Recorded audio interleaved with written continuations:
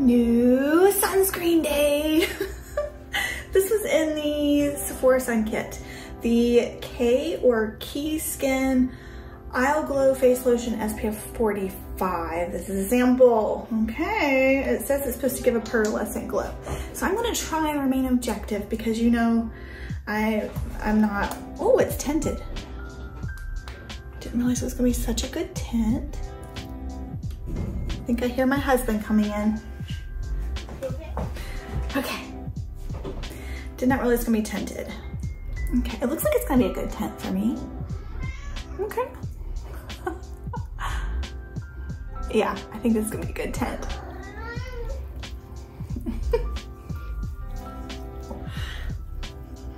Oh, it is like a whipped texture. It doesn't feel too thick, which is good. Is it fragrance free? I think it might be fragrance free. I don't really smell a scent. It just smells like the ingredients. It feels nice on the skin. It feels very nice. I'm gonna put this everywhere. Now, it said it was supposed to be glowy, so, but let's see if it sets down. And then I'm also going to put foundation on today, so we'll see how it sits under foundation. All right, I'm gonna continue putting it on, and I'll be back in 10-15 minutes to check in with you, and we'll see if it sets down and how glowy it is. While we're waiting for this to dry down, I feel like this reminds me a lot of the e.l.f. So I'm gonna just test it on my arm here, and I'm curious. All right, so we're gonna put a little bit of both. Okay, initial, they are almost the same color. I would say this one's a little more peachy, and this one's a little more yellowy, maybe? No, they're both peach. This one's darker and this one's lighter. Okay, let's see though. I'm very curious. I'm gonna spread this one upwards. So it's got like a golden glow. Can you see that? And then this one, very curious. I wish I had tested this on both sides of my face. They look the same, you guys. They feel the same too. Look. They look identical. Interesting. This one actually has more coverage. This one SPF45 and this one's SPF30. Both have avobenzone 3%. This one has homosalate in it, octisalate and octocrylene. This one only has avobenzone, octisalate, and octocrylene. Interesting. So anybody talked about these being a dupe for each other? Which one? This one's definitely gotta be more cheaper than this one, right? Because this one came from Sephora. A few more minutes, I'll be back.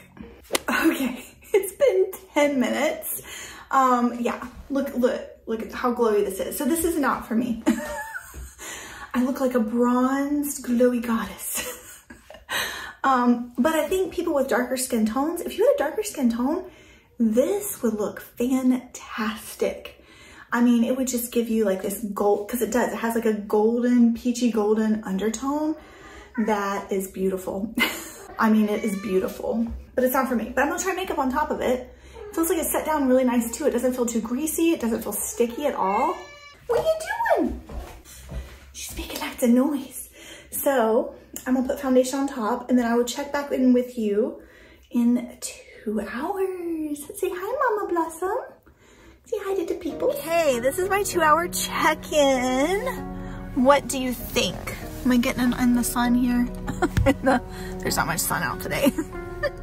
The glow does pop through. It performs exactly like the e.l.f. in my opinion. I don't hate it. It looks like a glow from within. I would definitely take this to the beach with me, but I would have to wear foundation on top. So like if I was going out and I wanted a nice summery glow from within, I would wear this. Darker skin tones, I think you're gonna love this. Yeah. Okay, but I'm gonna continue testing this out. I might get another day out of that sample, maybe 3. And if my thoughts change, I'll let you know, because I do wanna try it with a matte foundation on top. And see what happens. But it didn't break up my makeup at all. Skin feels great. It's time for me to reapply and run some errands.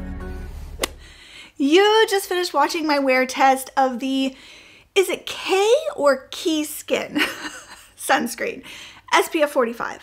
Isle Glow Face Lotion. Now, this is the sample size that I got in the Sephora Sun Kit this year. The full size comes in a pump, which that sounds fantastic. I much prefer a pump over a squeezy tube. And the full size is 1.5 ounces, which is typical. Usually they're between 1 and 1.7 fluid ounces. Major ingredients, this is all chemical UV filters, avobenzone, octisalate, octocrylene. Other ingredients worth noting, sea moss that strengthens the skin's moisture barrier, niacinamide, which is vitamin B3, that nourishes and visibly tones and smooths skin. Now it is tinted, and it says with a pearlescent shimmer for all skin tones, except mine.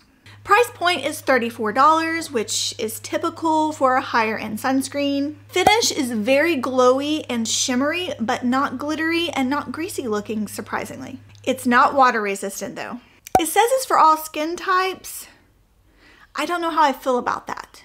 Let me know if you've tried this before. It does work well under makeup and foundation. It acts like a primer. It gives a very nice smoothing effect to the skin. And that's how I enjoyed wearing this, was under my makeup and foundation. It gives you like a beautiful glow from within.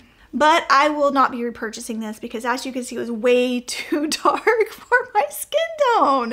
It was so dark. But if you are going for that gorgeous, shimmery, bronzed, sun-kissed summer face and you have a darker skin tone, this would be beautiful, just beautiful.